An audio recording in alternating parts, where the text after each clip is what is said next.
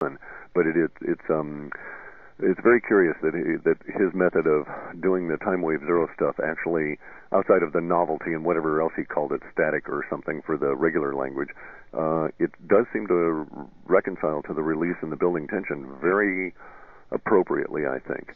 And so in that sense, that isn't good, because anything reinforcing these ideas within our work is, it means the universe is putting more substance behind it, and it makes it that much scarier. Okay. Thanks for the call, 888-663-6386. Lots of calls is pouring in, so if you get a busy signal, just hang up and try again. Here's an email for Clif. Thanks for having Clif on the show. Very important information. If Israel strikes Iran and uranium is caught up in the jet stream, what should we do in the U.S. to protect ourselves? Should we quarantine ourselves with our pets in an enclosed area with food, water, and supplies? If so, for what period of time should we take this precaution? That's a curious thing that I've not heard about, this idea of uranium in the jet stream. Here's the scenario. Basically, the language would suggest that the Israelis attack Iran. The first and second level of targets are somehow not able to be gotten at. They use some kind of a bunker buster on a tertiary level of target, a third level of target, which turns out to have some kind of a nuclear component, and we think is somehow like over an oil field or something. And so the description we get is basically of a volcano on fire, very much on the order of like the oil wells that were on fire that Saddam had set at the end of Gulf War I, right? Took them weeks to put those things out. And we think that something like this could occur in which uranium is vaporized, injected into an oil field, and the whole thing then erupts into flame, which pollutes the jet stream for 9 passes around the planet, or approximately 18 weeks. Now, if that is the case, if that actually occurs, even if it's plutonium, you have a very finite window that you have to deal with here in the United States or anywhere on the planet. And what is necessary to do, and from my training at the War College in old Cold War era, I know that this is how you really need to proceed with it. You can stay healthy. You need to filter your air coming into your house, because you don't want to breathe it. You don't want to ingest this stuff in any way, shape, or form. It'll be okay to take a portion of your yard or front porch or something and use that as the area that you wash everything down. So anything coming into the house gets washed down. Shoes are taken off and left outside the house after they're washed. And any clothes you can leave outside and use just for going in and out work well. So in other words, have a pair of coveralls that you wash down each time.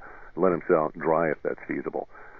Then for animals, you may have to restrict because of the fur and so on, you may have to restrict their activities and even maybe use, your bathtub as their bathroom for a while for the first few days of the fallout. But its half-life is about 2 weeks. So if you can get through the first 2 weeks of it without ingesting it and so forth, you're probably okay. If, on the other hand, it's something like cesium-131 or 133, those are the kind of things where children need to be given the potassium iodine tablets, just so that they end up having their, being radiation proof. People like my age, it just doesn't matter, because all you're really doing is working against cancer, not in any kind of an immediate death. But basically, you can survive fallout if we're dealing with this as is described, which is in the most extreme form in the language. It's only a finite issue. It only hangs around for the 9 passes of the jet stream, so about 18 weeks or so. It'll be horrific, but it is manageable if keep your wits about you. And we're recommending over the years about 2 to 3 drops of the Lugol's potassium iodide every day anyway, and that's a nice one to have around. Lugol's iodine. 888-663-6386. Here's an email. I want to ask Clif if the event around October 25th, could that be a false flag?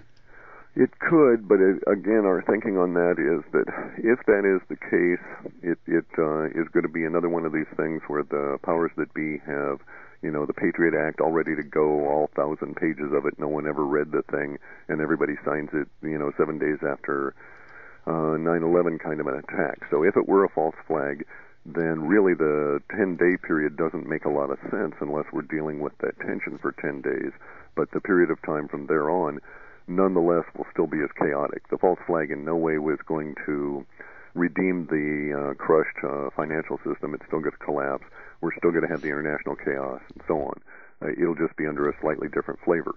And at the moment, we have to say that reality at this stage seems to be putting substance behind our words about the Israeli attack. So every day I see more and more flags, if you will, that that's going to happen. And so it doesn't look so much like a false flag attack as it does the Israelis going crazy over Iran. Mm-hmm. And if we use the model of what we've seen happen over the last year in the media and what they let out about Israel, it's almost the same model that we see working with this whole swine flu thing. I mean, it's like very controlled. Exactly. Very controlled, like it was a done. Yeah, it was like a done deal 6 months ago. Yes, that's quite correct. And this is the scary part, of course, is because the powers that be, though that is to say that those 27 or 28 layers above the president and the security clearance, all of these individuals have a stated goal of reducing the level of the population and organizing everything under basically this feudal system with themselves at the top. And why should we not take them at their word that they're willing to do this? So this eugenics kind of big idea, brand name eugenics, your linguistics in that, it's real. Correct. I mean, it's just not collapsitarian, urban rumor kind of stuff. Correct. 888-663-6386. What's your first name? Where are you calling from? My name is Michael. I'm calling from Colorado. Go ahead. You're on the air. Thank you for taking my call. I just have a couple of ideas I'd like to toss out for Mr. High. If you read the Gnostic Bibles, there's a section in the Apocalypse of Peter, and basically it's, to summarize it, it says some people are born with an eternal energy essence and some people are not. And I'm kind of the mind that the powers that be were born without an essence, but they've learned to vampire it off the human race. I was wondering what Mr. High thought about that. Interesting thought. That would have a tendency to go along with the idea that the gray alien, or that basically humans are interesting or special in general because we have an emotional life that other beings do not. And you see frequently references to the grays, even going all the way back to the Nag Hammadi, about how the grays are basically emotional vampires, and they take emotions and make energy out of it. So that's a curious thought. I had never really considered it quite that way, but it could indeed be that. You have to understand, I mean, when you have contacts with a lot of the people that work at the minion class, I acknowledge to myself that these individuals are not as other ordinary humans.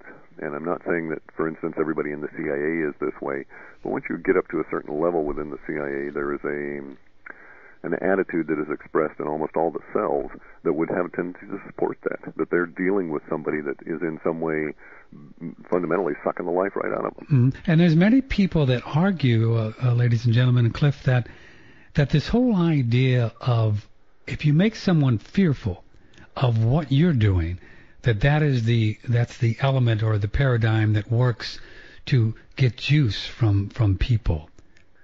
In other words, if they're afraid of you, then you are actually giving them juice or blood or whatever you want to call it. Sure. You provide power to them. It's very evident. Yeah. Yeah, I think it seems to work like that. Yeah. And fear is an interesting emotion. I mean, it's so primal. It's probably one of the most that drives everybody. It's one of the highest levels of intensity emotions that we have, and it's so hard for individuals to control. But it's very much like willpower. You don't have willpower until you exercise it. The very first time you exercise it, you have all the willpower you'll ever need in your life. And with fear, as long as fear dominates you, you're under control of it. But the very first time you learn to overcome that fear, it is your servant from that point on, and it never ever need dominate you. And it's just rather curious, the first time you find yourself in a situation that you think should scare you out of your wits and you behave well, thereafter it's like, oh, okay, the next one won't be so bad, and I know I'll come through that as well. And at the same time, the fear is still there, but it then becomes your energy. Here is an email. Clif, it's a pleasure communicating with you. I think you deserve some noble reishi mushroom. We'll send him some. Just wanted to ask you about the ill winds from your first Shape of Things to Come report. Anything new? Thanks, and the universe bless you. The ill winds thing, we always work in an archetype, so we work at these larger themes and move down. And the ill winds thing is still on. It gained a great deal of strength over this last processing run. We still are of the opinion that it'll be equally split between some form of nastiness as a subset of the Israelis attacking Iran and the swine flu thing going around the planet. The swine flu business doesn't appear to be really a nasty, fatal, ugly disease until January, February, and that time period. Oh, it's gonna get ugly in the early 2010? Correct. There will indeed be mutations, because basically what's going to happen is this. They're going to hand out live virus. They're going to shove it into millions of people. In some of those people, it's going to combine with other viral elements that are already in existence in those bodies, and it's going to be respirated out, and that's going to be a rather nasty mutant version of it. And so we will have a nasty version of swine flu, or whatever, H1N1. But you're going to be at much more risk if you get involved with the vaccine than not. And if you're not going to get involved, or even if you are going to take the vaccine, either way, boost your immune system with vitamin D and take vitamin supplements and get as healthy as you can through those period of time, because that's the point of the low level of sun in the northern hemisphere, which corresponds with immune response weakness.